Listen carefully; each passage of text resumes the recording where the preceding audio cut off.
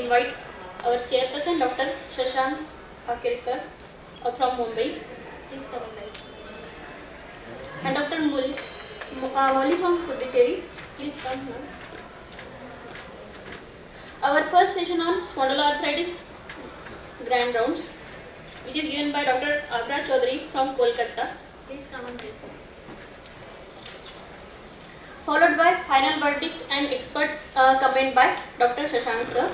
Spondyloarthritis update on signature of molecular mechanism in reactive arthritis by Dr. Jyoti Parida from Bhubaneswar. Please come and write, sir. And the last session on NSAID is the only choice for patient with pure axial spondyloarthritis in research limited setup by Dr.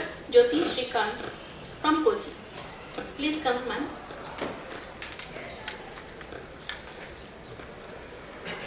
Thank you, sir.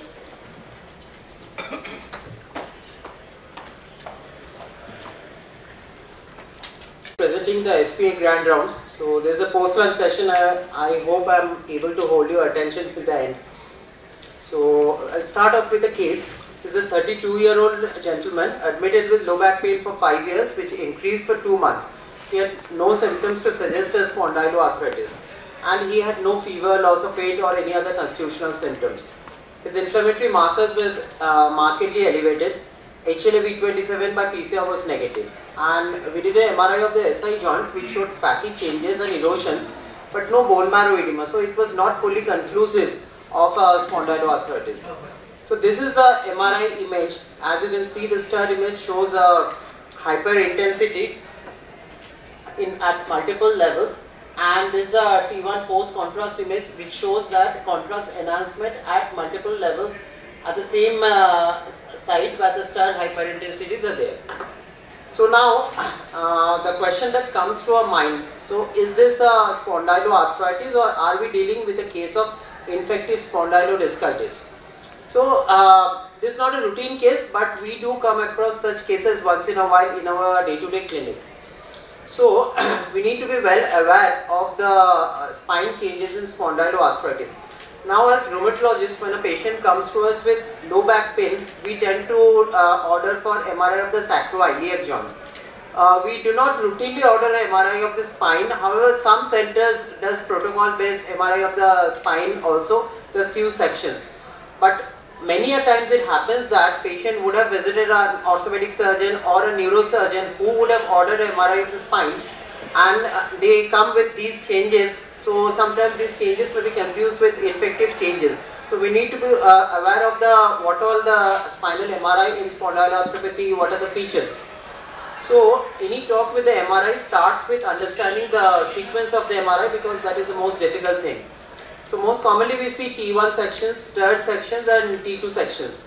So T1 section, there are three things to be seen in any MRI film. It is the disc, the spinal fluid and the subcutaneous fat. So if you see in T1 section, the disc is hypointense. In T2 and stirred, the disc is very much hyperintense. The spinal fluid is hyperintense. And if you see the subcutaneous fat in T1, you can see the bright subcutaneous fat, whereas in stirred sequence, the subcutaneous fat is suppressed. So what are the spinal changes in spondyloarthritis? So they are broadly classified as inflammatory changes and structural changes. Again, inflammatory changes can be classified as changes which involve the vertebral body and changes which does not involve the vertebral body. The vertebral body inflammatory lesions can be the vertebral corner inflammatory lesions, also called as anterior or posterior spondylitis, end plate inflammatory lesion, also called as aseptic spondylodiscitis, and lateral inflammatory lesions which are only seen in the thoracic spine. We shall all see the pictures of this, and there can be lesions which does not involve the vertebral body, namely the facet joint inflammatory lesion and posterior element inflammatory lesions. So let's see. So here we can see the changes of anterior spondylitis.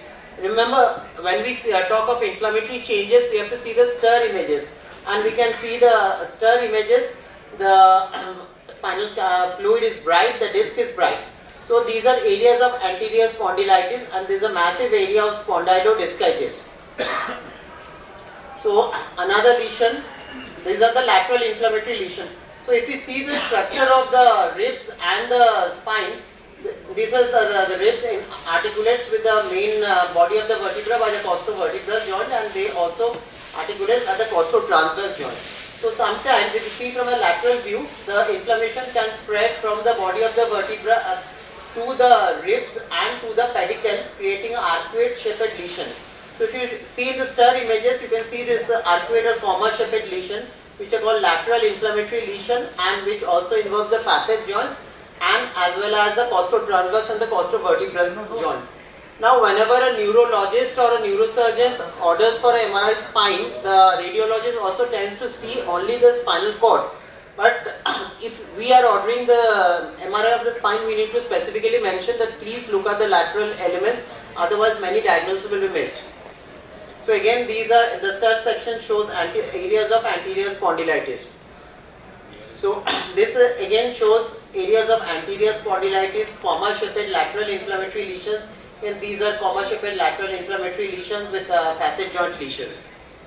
Now coming to the structural changes, this can be of four kinds: bone erosion, focal fatty lesions, bony spur, and ankylosis. Again, bone erosion can involve the corners, which are called corner bone erosion or non-corner bone erosions. Bony spur can be again corner spur or non-corner spur, and ankylosis can be vertebral corner ankylosis, end plate ankylosis, or facet joint ankylosis. So let's see the pictures. So these are areas of bony spur formation, and this is a ankylosis which goes through and through the disc. So this is a ankylosis within the intervertebral disc. So if MRI is not a very good imaging mode of imaging to see for the syndesmophyte or bony spur, CT is a much better imaging. But again, MRI can show these changes. So again, this is a lesion which is showing hyperintensity, T1 hyperintensity. Similarly, when we see stir hyperintensity indicates inflammatory lesion, but a T1 hyperintensity indicates fatty replacement. So we have to be very careful about identifying which sequence are we dealing with. So here we can see fatty changes and the anterior and posterior vertebral corners. So here are the erosions. So this is a erosion involving the corner, and this is a non-corner bone erosion. This is a T1 image showing the hypo-intensities, and in the same area, in the stud section, there are areas of bone marrow edema around these areas of erosion. So there are both activities there as well as structural changes are there. So again, in this image you can see multiple areas of fatty change. So this is a very nasty looking MRI. There are huge amount of corner bone erosion, ankylosis as well as bony spur formation. So coming back to our index case, so it was a case of Anderson lesion or aseptic spondylodiscitis. So its prevalence varies between 1.5 to 2.8%, mainly seen in the thoracolumbar junction. So this is hemispheric shaped hyperintensity, mainly seen in the stud section, and it is very often confused with an infectious discopathy. So going back to this image, see the stud section. This is a stud hyperintensity which is hemisphere shaped and which is again enhanced on the T1 post contrast images, but there is no collection or soft tissue enhancement which suggests that this is most likely not a infective spondylodiscitis. But again, telling this is not very easy task. Many a times we end up doing a biopsy from the area before concluding that it is a case of it is not a case of infective spondylodiscitis. So what are the differentials? So mainly bacterial or bacterial spondylodiscitis, tubercular spondylodiscitis, type 1 modic change, Schmoltz node, or once in a while you will see Schwann's kyphosis. So infective spondylodiscitis, when to suspect? When the patient comes with new or worsening of back pain and fever, intravenous access or hemodialysis, a recent infection like a bacteremia or endocarditis, diabetes, and new neurologic deficits. So what are the differences between a pyogenic and a tubercular spondylitis? So patients with pyogenic spondylitis are older. It is a mostly an acute onset event. There is a recent history of a bacterial infection and frequently associated with high fever and acute sepsis. The patient is very toxic looking, and ESR, CRP are markedly elevated, total counts may be hugely elevated. In comparison, tubercular spondylitis patients are relatively young. They can have a back pain for 6 months to even 1 year. It is a subacute onset with very low grade fever. Other constitutional features like weight loss, cough may be there, and ESR-CRP may be just mildly increased. So what are the clues that we should suspect that this is a case of tubercular spondylitis?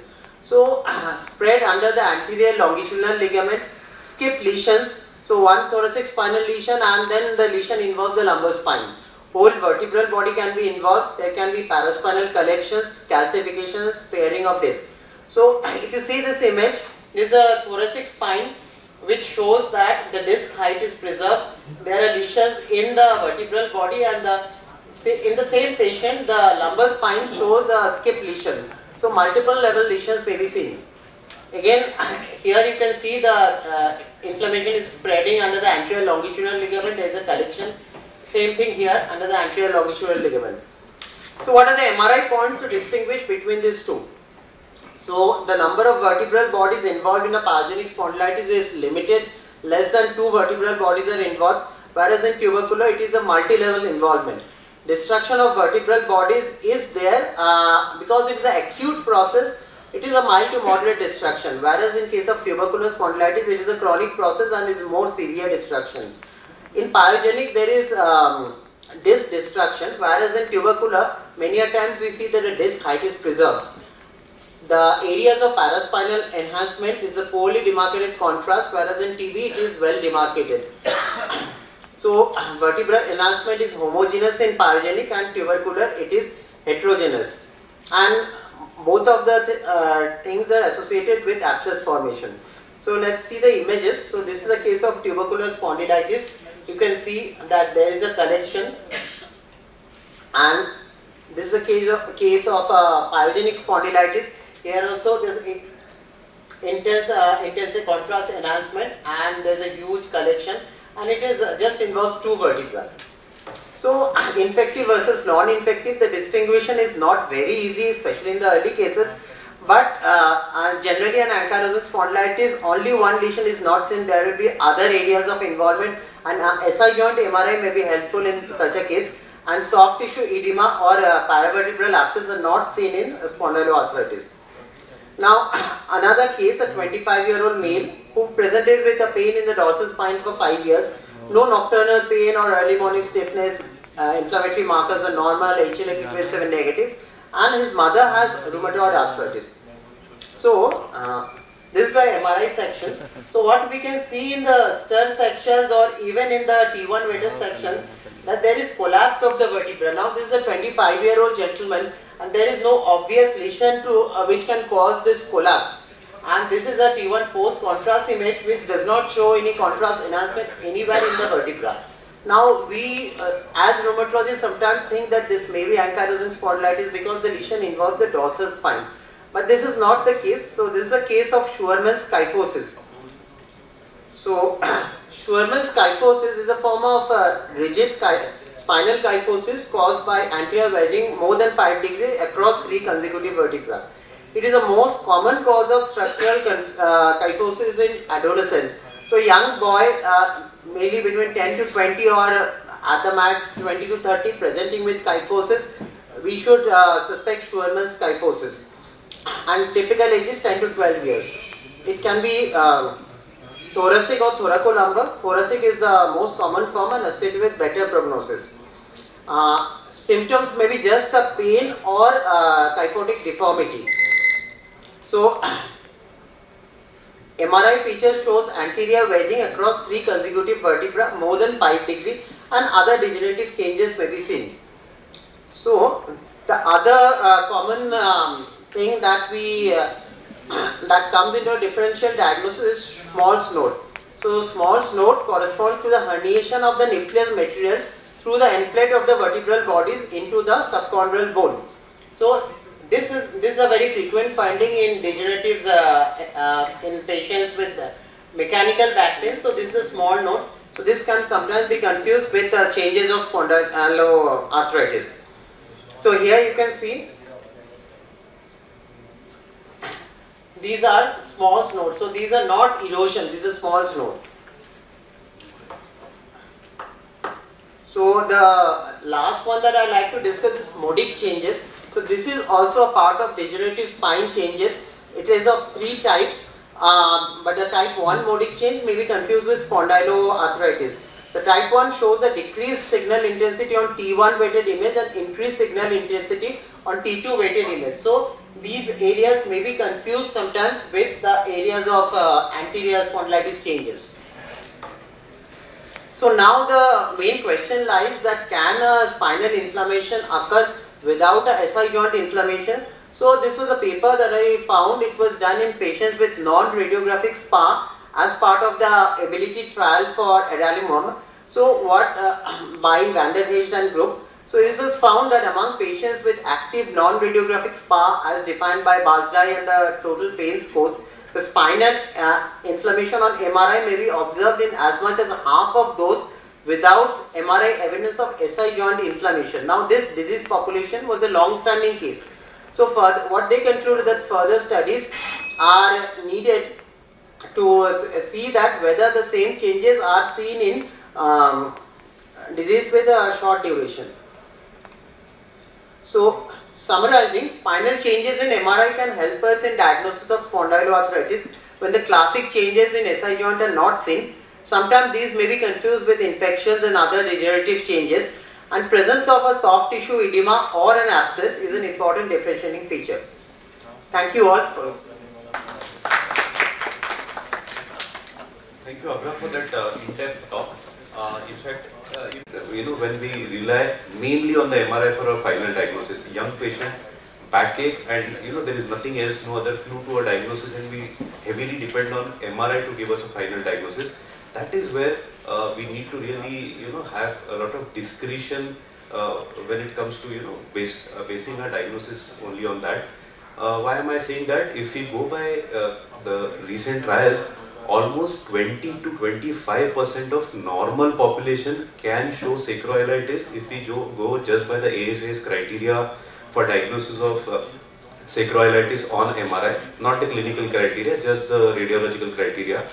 Postpartum ladies, if we look at, almost 25, there are quite a few studies that have shown that 25% of asymptomatic postpartum ladies can be diagnosed with sacroiliitis if we go just by the ASA's radiological diagnosis criteria, and more than 50% of postpartum ladies, if they have backache, can be diagnosed when it comes to just applying the ASA's sacroiliitis criteria. 30 to 35% of recreational runners and 41% of hockey skaters, as per some of the studies have been shown, they can meet the criteria, the ASA's radiological criteria for sacroiliitis, even when they are asymptomatic. So that really gets us to a question as to how much should we depend. Should the diagnosis of early non-radiographic axSpA should be equated to just 2 bone marrow edema lesions on a single slice or 1 lesion on 2 consecutive slices? So we really need to apply our mind and discretion there. Though we always say that classification criteria are not really meant for diagnosis, but in these early cases we really need to keep in mind the entry criteria of backache, young patient, and at least of 3 months duration. And lastly, as Abra has rightly pointed out, it's not just the sacroiliac joint. We definitely should look at the spine, should look at the active lesions, chronic lesions, before we really reach a diagnosis in a young patient in whom we are looking at early axSpA. Thank you very much.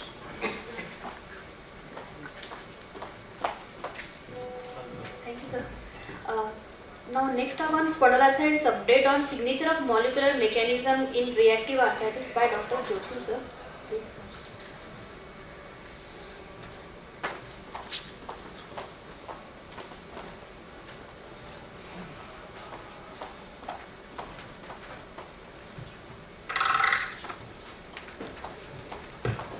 Good afternoon. First of all, thanks to the organizing committee and IRA for giving us this chance to discuss about reactive arthritis, which is a very less discussed topic in these meetings.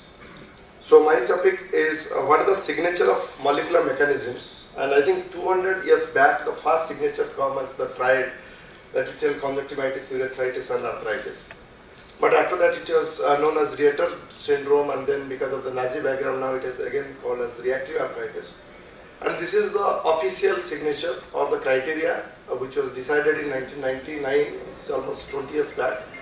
And at that time the major criteria were asymmetric oligoarthritis involving lower limb. That was one major criteria, having a preceding infection history.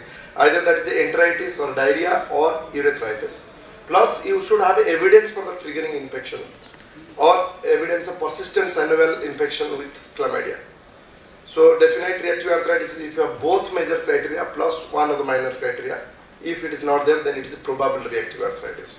But there are many criticisms. The most important is more than 50% in our clinical practice, they don't give any history of infection.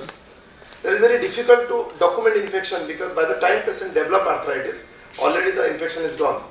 And there are lack of facilities for this PCR, doing stool culture, everything at a primary and secondary care level. And one of the suggestion that you can use IgA for this enteric bacteria, but in a country like India, I think in our community these bacteria are so frequent that we cannot really depend on them. And again, this criteria is only limited to very few classical organisms, whereas recently we are adding more organisms to the list. And very peculiarly, this criteria has not included any genetic like HLA-B27 or any of these typical SPA features or extraarticular features. And the most tragedy is still we are depending on SCR and EULAR to give us a good classification criteria, but nowadays they are not seeing more of reactive arthritis though, because previously they were seeing mainly chlamydia reactive arthritis. Because of more aggressive treatment of STD and more awareness, now the reactive arthritis there, it is decreasing. So it is, we have to set up the tone and search for a new criteria. And should we expand the horizon of reactive arthritis, because previously whatever we are called undifferentiated spondyloarthritis, because there was no infection history, now people have already demonstrated that their synovial fluid T cells also proliferate in response to Salmonella outermembrane protein. Same thing with JI-ERA, because those people we used to call a JI-ERA, one study from SGPJ has shown that 14 out of 24 people who are having peripheral arthritis, their synovial mononuclear cells, they are also proliferating in response to lysates of enteric bacteria. And is the signature changing over time? This is a paper from France where they have compared, they have taken a cohort from 2002 to 2012 and compared a historical cohort. They have seen that the incidence of chlamydia trachomatis is decreasing. Why? I have already told you the reason: more awareness, more treatment. And nowadays people are requiring more DMRD and even anti-TNF biologicals of reactive arthritis, which was not the case earlier, and more progression to chronic SPA and less recovery. So that is the signature is changing. And the list of microbes are expanding because these are the classic candidates, but now if anybody will ask you to remember all the bacteria causing this reactive arthritis, this is not possible to remember. The most recent kid on the block is post-COVID reactive arthritis. There is a paper from our colleagues from Kolkata where they have shown that around 23 patients they have found after COVID. They have documented that lower limb predominant oligoarticular asymmetrical arthritis, like a typical reactive arthritis, they are the most common predominant finding, with a female preponderance. Like in reactive arthritis, usually we see more male patients, and the mean joints were around 2.8, axial, all other things they have seen, and most responded to NSAID and intra-articular steroid. So this is the difference between classical reactive arthritis and post-COVID reactive arthritis, that here we see usually multiple phenotypes, like rheumatoid, like some patients present with polyarthritis, symmetrical polyarthritis involving small joints, axial SPA like with inflammatory back pain, reactive arthritis like, and many can present only with a small joint arthritis, monoarthritis, like a MCP arthritis or a PIP arthritis. And till now, most of us, I think, depend on this clinical signature. Any young boy coming to our OPD with a very swollen knee or swollen ankle, we usually diagnose them as reactive arthritis, and many a time our orthopedic colleague, they just do a synovial biopsy or a big incision to prove that this is not infected. So we need a signature because the clinical features are not variable, are very variable. There is no defining autoantibodies like rheumatoid arthritis. Radiology is not of much help like Avraj shown, but reactive arthritis, the acute or subacute arthritis, radiology is not much of help. So we have to look at the pathogenesis to look for an insight, what is happening, because you can't find the bacteria because the time has gone by the time patient has developed arthritis. So this is the classic triad that the genetic signature, we have to look at the environmental signature, and we have to look at the what is the host response of cytokine level. So looking for a genetic signature, since long we know that HLA-B27 is the main gene which is found in 50 to 80% patient, and although that is not very important for diagnosis, but this is a prognostic marker. Patients with HLA-B27, they are more severe, they are more chronic, and they are found to have more extraarticular features like skin. 03 subtype is known to associated with typical clinical triad of reactive arthritis, and HLA-B27 misfolding has been a major factor why this salmonella or intracellular organism persists within the cell without getting clearance, and how they initiate this immune response. And there is also molecular mimicry similarity between the amino acid sequence of HLA-B27 and Yersinia and Shigella. So that's why there is cross reactivity and tolerance by the immune system to these organisms, and that's how they persist. So these are the three classic hypotheses. The role of HLA-B27 in general in spondyloarthritis, also in reactive arthritis. The arthritogenic peptide theory tells us that once these peptides presented by HLA-B27, some of them can have a molecular mimicry with the cell peptides, so that's why they escape the immune surveillance. Homodimer, that HLA-B27 can form homodimers, and they can excite, they can actually trigger the cells. And this homodimer theory actually came because there is a very interesting story. When they have tried to see the synovial fluid and isolate CD8 T cells to clone that, they have found actually the opposite is true. There are lots of CD4 T cells there in the synovial fluid, and to explain that, they have found that if the presentation is through HLA-B27 homodimer, then it excites the CD4 T cells.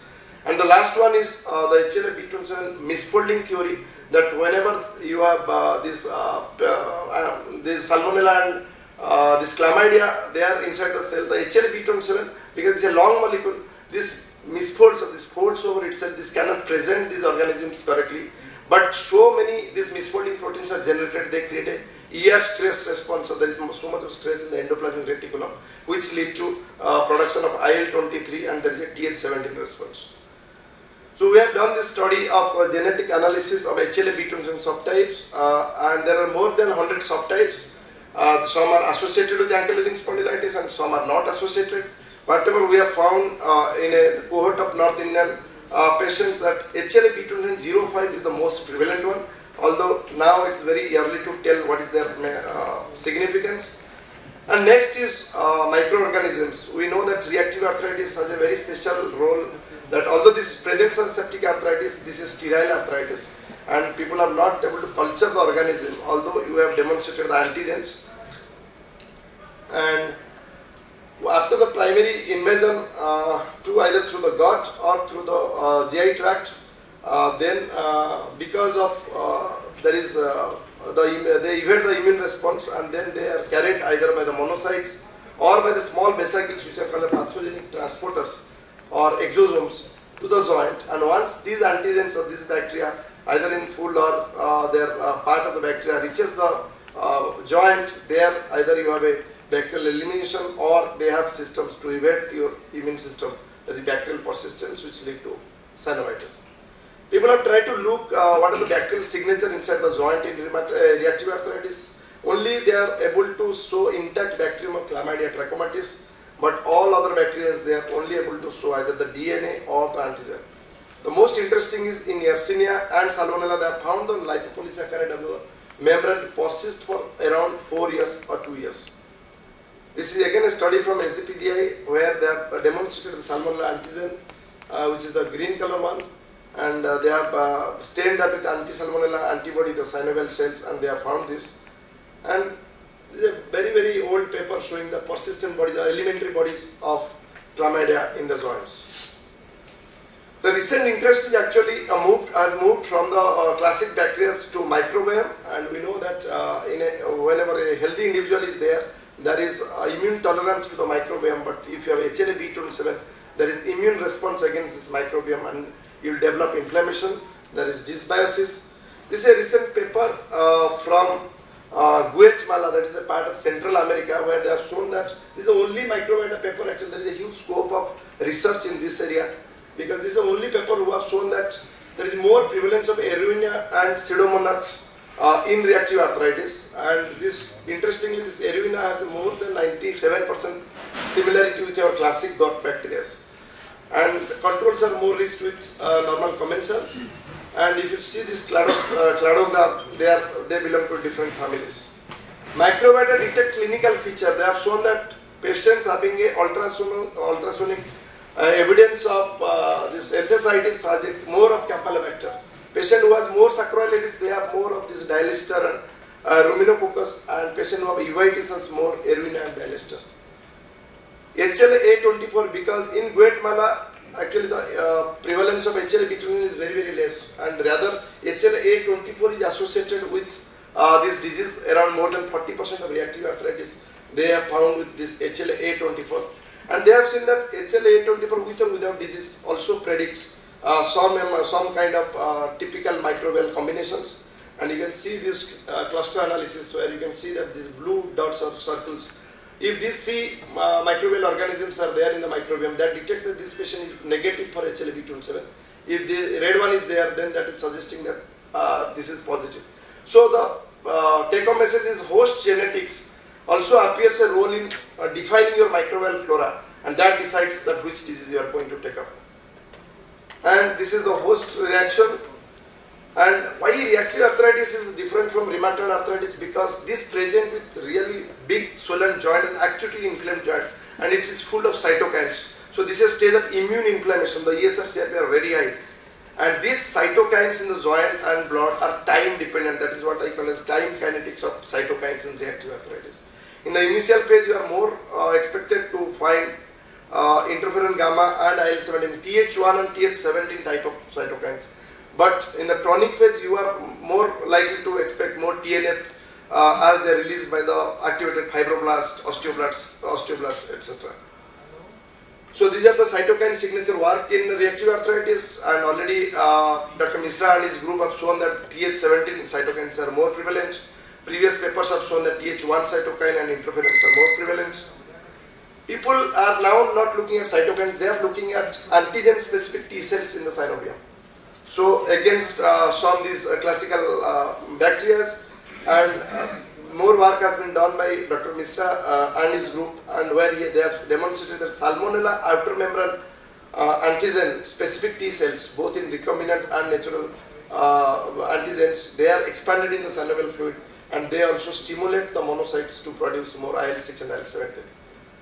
This is again one of our study where we have used multiplex cytokine bead assays, where 27 cytokines can be immediately can be studied at a single go. And what we have seen is, surprisingly, the serum contains only TNF and IL-12. It doesn't contain any interferon gamma or IL-17, whereas the synovial fluid, they contain only IL-17 and interferon gamma. The reactive arthritis and undifferentiated spondyloarthritis, they are same, and they share same serum and synovial fluid cytokines.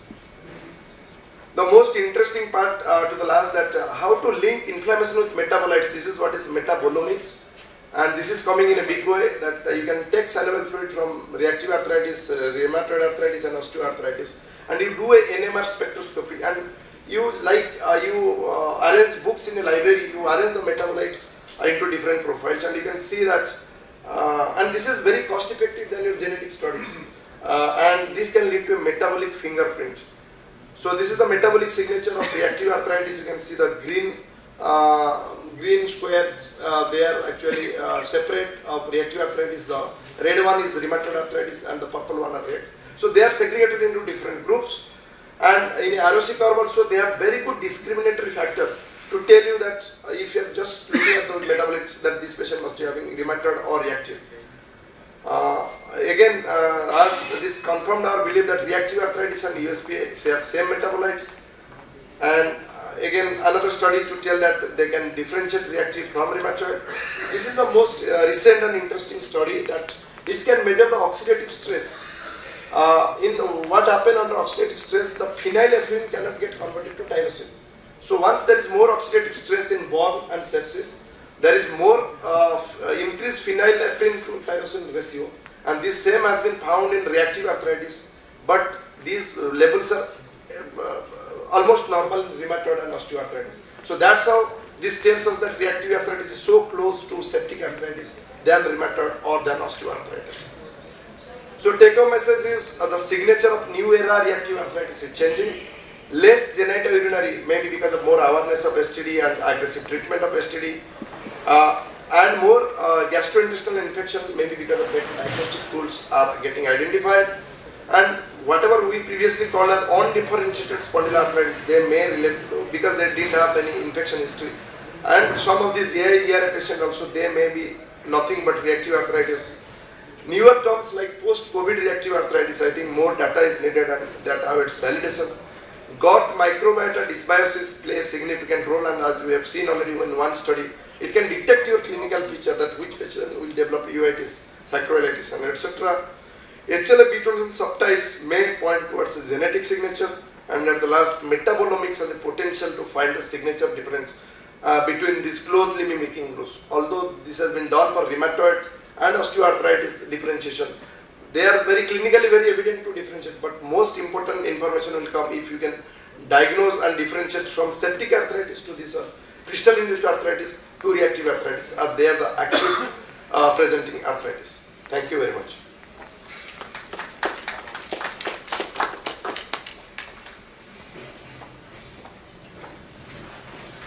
Thank you, sir, for such an informative talk. Followed by this, there is a most controversial talk, at least in our country, that is NSAID is the only choice for patient with pure axial spondyloarthritis in research limited setup by Dr. Jyoti ma'am.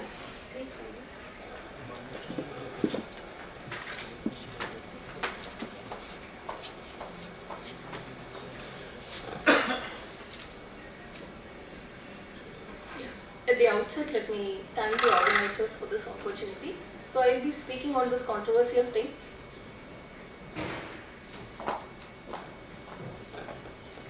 Whether NSAIDs are the only choice for patients with pure axial SPA in a resource limited setup like ours. So let's see what we can do for these patients. We all know that when a patient with axial SPA walks into our OPD, we are all very vexed. We know what exactly we should do for them, but we have so many constraints, especially socio-economic, that it is difficult to give them the ideal treatment that they deserve. So let's see what we can do for them. So here, spondyloarthritis, angst-spond and non-radiographic axial SPA is what our interest is in treatment. And the prevalence, it is higher in North America. Europe and India, it's not much different. So this is what we are facing now. We have a person with axial SPA who needs biologics, but what we can offer is only NSAIDs. Is it only NSAIDs? We'll just see. I'll put forward a few of my thoughts. So first and foremost, I think we should stress on the non-pharmacological treatment for these patients. You have to educate the patients about their disease, what care they have to take, the importance of exercise, the importance of smoking cessation. And as far as exercise goes, a combination of endurance and strength training is what is recommended. And supervised exercises are better than home-based. And exercise generally lower cost, fewer adverse effects, and overall improves your general health. So there have been 11 trials, 763 patients. Home exercise was found to be better than no intervention. Supervised group is better than home exercise, and a combined inpatient group physio followed by an outpatient group therapy is much better than a group physio on an outpatient basis alone. Meta-analysis is supporting the role of exercise in improving both BASDAI and BAS5, and active therapy is better than passive, and land-based exercises are better than water-based. So exercise is something that we just cannot neglect. Now NSAIDs, of course, they are the first line of therapy. They are easily procurable, they are affordable and easily available, and it improves pain and stiffness, and in active AS, a continuous treatment with NSAIDs is recommended over on-demand NSAIDs. Now, whether it results in less spinal fusion or not, that is an area of controversy. So, continuous use of NSAIDs is recommended for active disease, And in stable, it is an on-demand NSAID that is preferred. No specific NSAID is recommended as that one is better than the other. You can use non-selective ones like ibuprofen or naproxen or diclofenac. Selective COX-2 inhibitors, they are costlier, but they may have some role in certain areas. So before you change from one NSAID to the other, it is important to give a full anti-inflammatory dose for 2 to 4 weeks before you switch to the next. There is an efficacy in pain relief, disease activity and physical function, and lower mean BASDAI with 6 to 12 weeks treatment is shown in many RCTs. Now, naproxen alone can show some partial response in AS, and naproxen with infliximab versus naproxen with placebo was checked for 28 weeks, and even a few people showed improvement in the spine in the naproxen alone group. Then 2 clinical trials have suggested that continuous NSAIDs result in less radiographic progression. The ASAs and the EULAR are very keen that the NSAID that you prescribe should be based for symptomatic response alone and not based on radiographic improvement. The NSAIDs actually retarded radiological progression with continuous intake and high intake index, which means you have a chance of having higher side effects. Systematic reviews actually do not say that NSAIDs are able to prevent any radiological progression. Now you have to take into account the patient comorbidities. The renal functions are important in all patients where you prescribe NSAIDs. If GI side effects are more, it is preferred to go in for the COX inhibitors. And if cardiovascular disease is there, then you know that COX, how celecoxib has been thrown out of the armamentarium. Now, iguratimod is an anti-inflammatory small molecule. So there was a study which compared placebo with iguratimod. That is 1:2 allocation, 25% placebo and 48 with iguratimod. They were assessed for 4 weeks, every 4 weeks for up to 24 weeks. There was an improvement in ASAS 20 and 40. Spinal mobility, physical function and quality of life all showed improvement. So iguratimod is one thing which could significantly reduce symptoms and signs and improve functions and quality of life. Corticosteroids, limited role in spondyloarthritis. Sacroiliac injections have shown a lot of benefit. Now, 39 patients with active AS were treated with high dose of steroids, 20 mg and 50 mg and placebo for 2 weeks. The 50 mg group showed an improvement in the disease activity. Short-term glucocorticoids can be given, but for not more than 2 weeks. Long-term systemic steroids have no role in SPA. Now, there was another study, single center study, 57 patients, of which 41 had a BASDAI of more than 4. They were assessed for 12 weeks, given 5 mg of oral steroid at bedtime, and they showed actually reduction in the BASDAI, fatigue, pain and stiffness. So, low dose prednisolone has shown to reduce symptoms. Sulfasalazine, meta-analysis of RCTs have been checked. 11 trials, 895 patients, 2 grams to 3 grams, treated for 12 weeks to 3 years. Pooled analysis showed a statistically significant reduction in the ESR and spinal stiffness. So there was a reduction in other RCTs also. Pain and morning stiffness were less. One trial showed benefit in back pain, chest expansion, though others did not. So sulfasalazine has showed benefit in younger patients, less than 25 years, early stages of the disease where disease duration is less than 4 years, higher level of CRP more than 50 at onset with a BASDAI of more than 7. And there are also other studies which have shown that higher levels of ESR at onset in younger patients also sulfasalazine benefits such patients. Now the ASCENT trial which compared etanercept with sulfasalazine, in the ASAS 20, 40 and the BASDAI, more than 50% of patients with sulfasalazine showed very good response. So benefit of sulfasalazine compared to placebo in axial disease was also found that benefit was there in sulfasalazine. Now methotrexate, 3 trials were analyzed which involved 116 patients, a 12-month trial of naproxen with methotrexate versus naproxen alone and 2 24-week trials. They compared various doses of methotrexate, 7.5 to 10 mg per week, to placebo for 12 to 24 weeks. Physical function, pain, spinal mobility and enthesitis were compared. There was no statistically significant improvement. 20 patients with a mean BASDA of more than 5.6 were treated with 15 mg methotrexate subcutaneously for 4 weeks, followed by 20 mg per week for 12 weeks, and the assess response was achieved only in 25%, and response rate in one trial showed an improvement of about 36% in the methotrexate group compared to placebo, but there is not enough evidence to support methotrexate alone in axial SPA.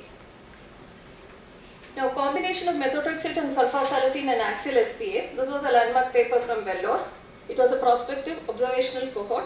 150 patients were recruited, 30 were lost, 120 were assessed. Treatment with methotrexate 15 mg per week and sulfasalazine 2 grams per day combination was given over 6 months, and the response was assessed after 3 and 6 months. The ASA's response, as well as a decrease in NSAID use and fewer patients required to switch over to biological DMARDs. So this was a very promising study which shows that combination of methotrexate and sulfasalazine are effective in managing active axial SPA patients as an alternative to biologics, as evidenced by the ASAS-20 response. Leflunomide, 6-month open label trials were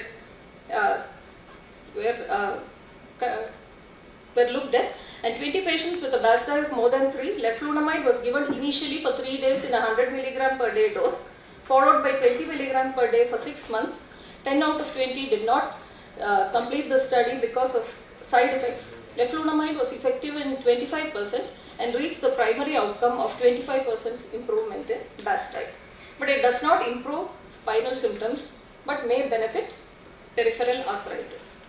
Cyclosporine calcineurin inhibitor has shown promise in peripheral disease and in psoriasis, but no role in axial SPA.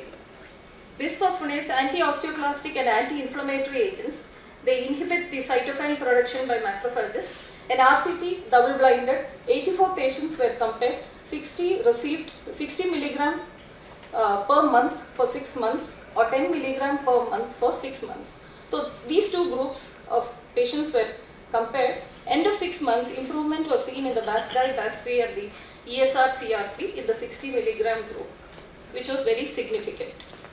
So 35 patients of Angspon enrolled, 26 received all the 6 infusions. At 6 months, mean BASDA decreased by 56.4, and also the other markers were significantly less. 22 out of 26 achieved the ASAS-20 and 20 out of 26 achieved the BASDA 50 response.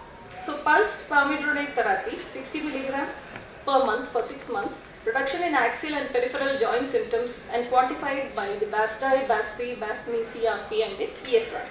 So early symptomatic relief was there, but only the side effects were very mild, post-infusion myalgia, arthralgias and fever was reported. Thalidomide can inhibit TNF alpha now, and it can increase the IL-4 at the 5. So 6-month open label trial where 13 men with spondyloarthritis on a background of a fixed dose NSAID and DMARD for at least 3 months were tried 100 mg thalidomide daily for 1 week, followed by 100 mg BD for 23 weeks. So total 24 weeks. BASDA, BASPI, secondary outcomes like CRP, ESR, recorded at baseline and weeks 2, 4, 8, 12, 16, 20 and 24. 3 withdrew due to side effects, 2 were lost to follow-up, 8 completed the course, and 4 experienced more than 40% improvement, while 4 experienced 20 to 40% improvement. There were 2 more uncontrolled trials, 2 patients who had dramatic improvement, 12 patients of which 7 showed an improvement at 200 mg per day of thalidomide. So thalidomide, given its side effects, and if the patient is suitable for taking thalidomide, it's very effective for axial and peripheral arthritis resistant to other treatment. Now, targeted synthetic DMARDs, non-biologic small molecules, apremilast, which inhibits the phosphodiesterase, suppresses the pro-inflammatory cytokines, increases the anti-inflammatory mediators. 36 patients treated with apremilast or placebo for 12 weeks, moderate reduction in the BASDA, which was not statistically significant. JAK inhibitors, the new molecules which are showing a lot of promise. So we know that several cytokines, interleukin 23-17, acts a signal through the JAK family. Now several studies of JAK inhibitors in active ankylosing spondylitis patients who had inadequate response or intolerance to 2 or more NSAIDs. 3 RCTs were selected, 406 patients, JAK, upadacitinib 15 mg per day, filgotinib 200 mg per day, or tofa 5 mg BD per day. They assessed 20, 40 and were significantly higher improvement in the JAK group. So JAK inhibitors decrease disease activity and can be used as a potential therapeutic alternative in angst. So see, at the end of this, we are here. Maybe India will become less of a resource limited country, or the cost of biologics may come down, patient may afford this more. But in the meantime, what we have is hope. Things are not so bad. We have a few more drugs which the patient can afford, which we can give to alleviate their symptoms. So till that time, when everything is perfect, we can only take the middle path. Thank you.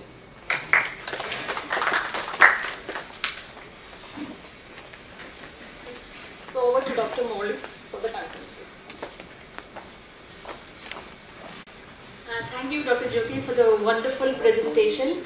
In fact, we gave an overview of all the possibilities that we have in the management of patient having pure angst to those who cannot afford biological agents.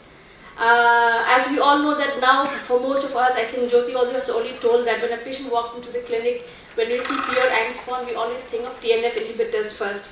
But most of our patients, especially in government setup, cannot afford the treatment. Hardly 4% of our population have access to health insurance. Most government-based health insurance do not support infliximab, TNF inhibitors. So our hands are really tied, and some patients can afford to arrange finances for 6 months. But beyond that, most of our patients cannot afford.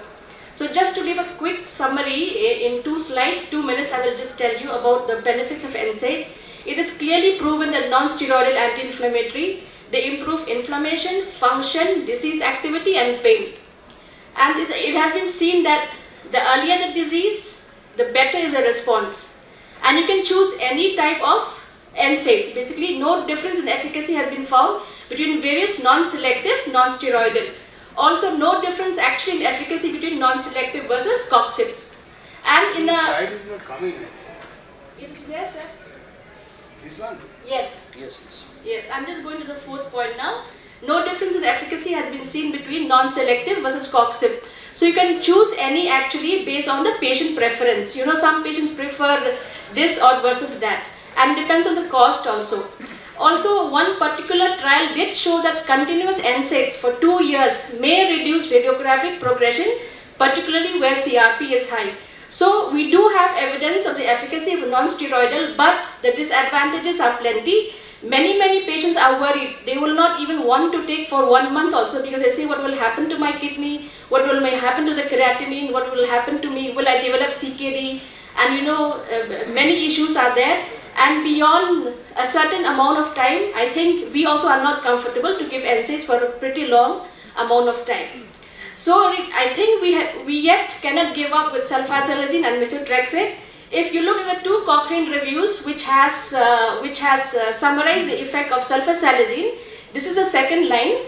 The conclusion was that further studies with larger sample sizes, longer duration, and using validated outcome measures are needed to verify the uncertainty of sulfasalazine in angst. Of particular interest is that the ASCENT trial, which had compared head-to-head etanercept versus sulfasalazine, the major criticism of this study was that the assessment period was very short, that is 6 weeks. So really, sulfasalazine does not work. It takes as much as longer than 6 weeks to work actually. So when the trial was, endpoint was 6 weeks, so really we cannot give up on sulfasalazine yet. And Indian data has clearly shown uncontrolled observation studies from Vellore of the, like Jyoti already has said, that the ASAS 20 response at 6 months was comparable in those who had arthritis versus who do not. And one more option is TNF inhibitor for 6 months to consolidate the therapy, which is followed by combination of sulfasalazine and methotrexate. A very interesting data came from Dr. Shefali in PGI, where she has clearly shown that sulfasalazine in patients with pure angst, the change of ASDAS was more in sulfasalazine when compared to placebo. So there is still hope, and we can still use these drugs. what I would like to say that even in our center, we do give TNF inhibitors for many patients at the beginning, till 6 months or so, and then we follow it up by sulfasalazine and methotrexate, which is a practical experience. So finally, the consensus I would say is that NSAIDs are not the only choice in pure and-spawn in resource-constrained settings, that is in people who cannot afford TNF inhibitors. Though strong evidence of JAK inhibitors is emerging, I feel that sulfasalazine and or methotrexate must be tried, as they have a proven record of safety and the long-term safety of JAK inhibitors is not established yet. So maybe we need to generate more data on the role of conventional synthetic DMARDs in AXFON, and we also need probably RCTs, because most of the RCTs on physical therapy, exercise, weight training, etc., which has shown clear benefit to improve function and pain, needs further assessment in our country. Thank you so much. We would like to invite questions and answers for all the talk. Dr. Abro on the radiographic for the grand round case, and Dr. Jyoti Parida for the molecular signature. Questions are invited.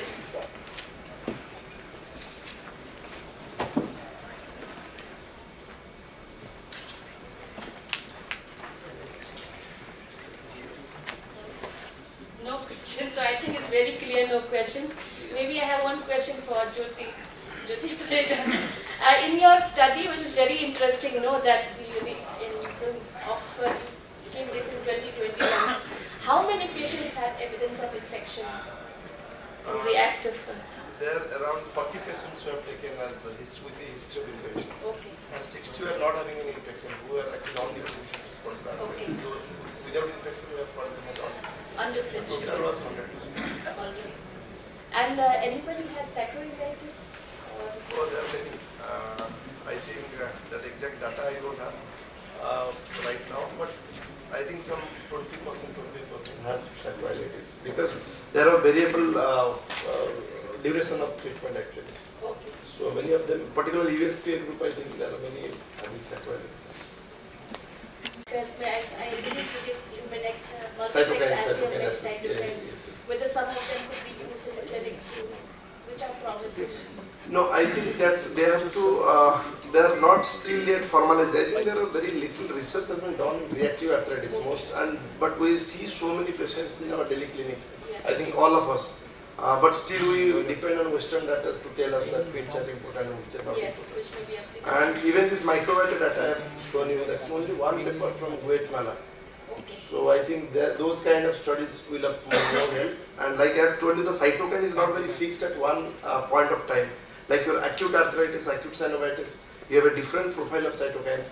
But one thing is very clear, that TNF actually comes little late actually. Okay. The TNF cytokine, usually that is seen in the chronic phase of the disease. So maybe in very acute reactive arthritis, whether this anti-TNF is that much effective or not, because IL-17 is more important in the early phase. TNF is late when the patient goes to chronic SPI and this thing. So those things has to be sorted out. I think more studies are required to address those questions. Then only the clinical translation can happen and treatment can be decided. Yes, Vasim, please. Sir, I'm Apnish from CMC. Sir, there is data on some long-term antibiotic in chlamydia specifically only. So in your clinical practice, is there any cases that you use antibiotics? One. And two, do we have, because we don't test for specific any specific infection, should we do any antibiotic therapy in any of what is your? I think that antibiotic therapy is also controversial, because by the time the patient is reaching us already that infection is over. And second is chlamydia, particularly chlamydia infection is not that common in our country, and that is only prescribed for the chlamydia post-reactive arthritis, because still people believe that there is some persistent form of the bacteria maybe lying in the this thing in the joint, which is exciting this or perpetuating this immune response. So I don't use particularly if the patient has no urine infection or there is no pus and this thing. We don't treat with antibiotic. Jyoti, is there any role of rifampicin? That antibiotic, when people used to treat for with antibiotic, at that time rifampicin was used, azithromycin, doxycycline. rifampicin. But nowadays, because we actually see more of enteric bacteria related thing, and maybe most of these microorganisms that we see reactive arthritis are not explored till yet, that we don't know what organisms are actually causing it. Sexual transmitted diseases, chlamydia, I think that is very, very less in our country, and hardly we find patient comes with a history of dysuria or comes with a history of urethral discharge or something. Mostly it's GI. It's mostly GI. So most of the works by Dr. Misra and his group on salmonella. There's not on chlamydia from SCPJ group, whatever this thing they have done, mostly on salmonella. If there are any more questions, not any more questions, I think. No. If there are no further questions or comments, I think we'll close the session. We'll invite the next team to come over. Thank you very much. I thank my co-chair and all the speakers. Thank you. Thank you.